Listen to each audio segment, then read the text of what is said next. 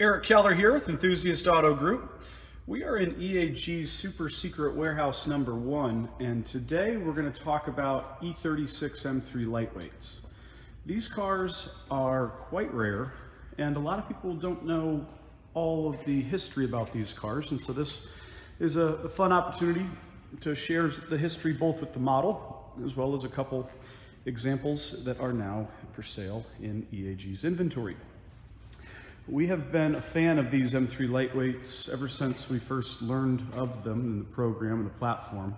Just 126 of these things would be built, and it was built to homologate for IMSA, created by Mr. Erik Wensburg, the M brand director from the late 80s to the early 90s, and we've become pretty good friends with Erik over the years. And I'm going to cut away here for a second to a video from a holiday party earlier this year where Erik was in town and sharing his memories and the history of the M3 Lightweight program. It was a really cool day, and I'll let him speak exactly to just that. Lightweight that people can take right out to the Firehawk series and run competitively. They did everything possible. They wanted to do it. They said, "This is great, Mr. Wensburg, lovely idea. We'll have them for you in January or February at the latest." Everything's great. Next thing I know, they're calling me saying, "Well, there's been a little problem. The car's going to cost more expensive than you thought." And I said, "Well, we're taking things out. We're not putting things in." He said, "No, that's not the way it works. It's more expensive."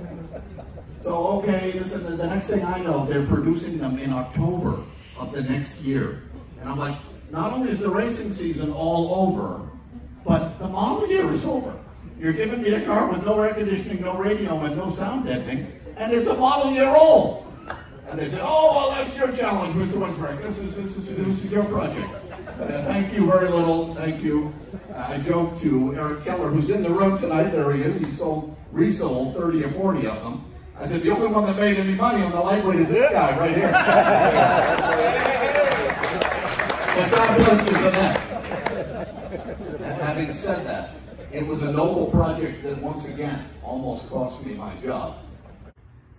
I have to thank Mr. Erik Wensburg for that nice compliment there, and we certainly have had a strong relationship and like almost addiction with these M3 Lightweights over the years. And with just 126 of them built, the first 10, maybe 11 were pre-production cars that ended up being the race cars and development cars.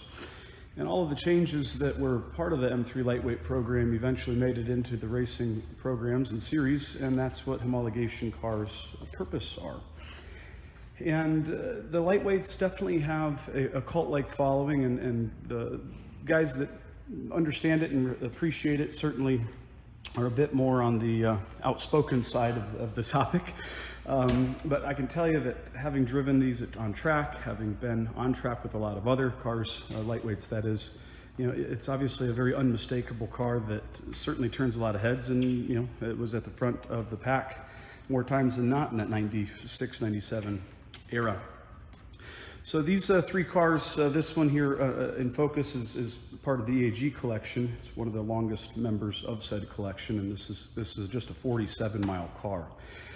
Really cool relationship with this one and storyline and how the car ended up with EAG. And it served as a great reference point of exactly how BMW built these cars. And having gone through now 30 or so of these Lightweights, if there's something that's not exactly right or we're questioning how BMW did it, we can take a look at how it's set up on this car and obviously make sure that the outbound quality is at our level. So the car in the front here is a street car. It's never had the GT stuff installed. Frankly, it never was sold with the car. It was in the Bay Area all of its life, and the original owner bought the car in 1997 and I'm sure got a heck of a deal and used the car as his daily driver. And the car's done 74,000 miles. We've had the car now for about 2 years and have just slowly put it through the program and now bringing it to market. It's a fantastic car that's all numbers matching. It's never had any stories or drama. It's never been tracked. It's a survivor. And the car behind it is a new arrival, and this is a car that's quite the opposite. This is a car that has seen some track. It has been driven in anger, and I'm sure that's produced a lot of smiles per miles along the way. The car is outfit with a PTG installed 3-liter, the S50 B30. It is a Group N race spec engine.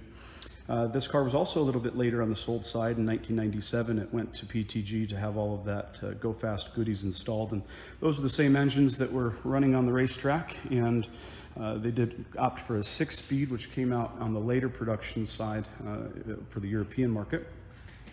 It was used and driven both street and track, and then went to went to Fall Line, outside Chicago with the second owner, and was set up for time attack, yet was never really used for that. And the next owner passed it along to another BMW enthusiast that was in the business in the Chicagoland. And shortly thereafter, it ended up with the gentleman we bought the car from in Colorado, who's owned the car the majority of its life. And we've got a great book in the trunk here going over all of the stuff and history,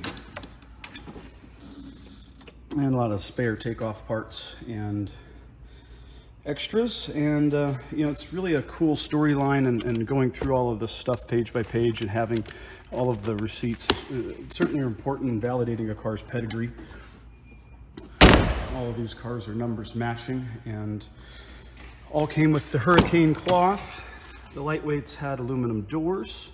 They had this interior trim, the carbon fiber, with the Motorsport limited edition plaques both on the outside as well as right there on the dash.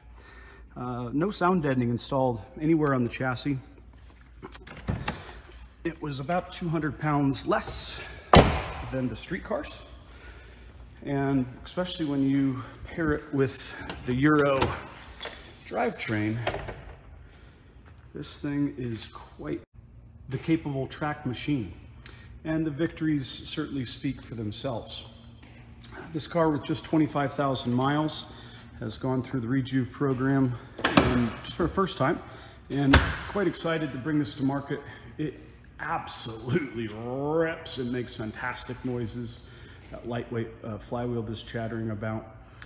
It is really a all-around driver's car. I learned a lot of the initial track skills driving an E36 M3 car that was pretty much built mimicking a lightweight, a little bit less expensive in case something bad happened, which thankfully that has not yet happened in my driving and track career.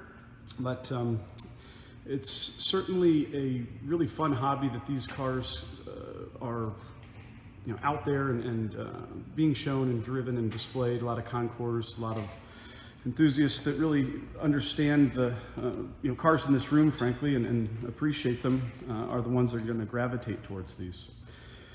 Lots more information on our YouTube channel coming up, and really excited to bring these special cars to market. If you have any questions, give us a call, drop us an email through the website. We'd love to connect with you and share this hobby and passion with our fellow enthusiasts. Thanks.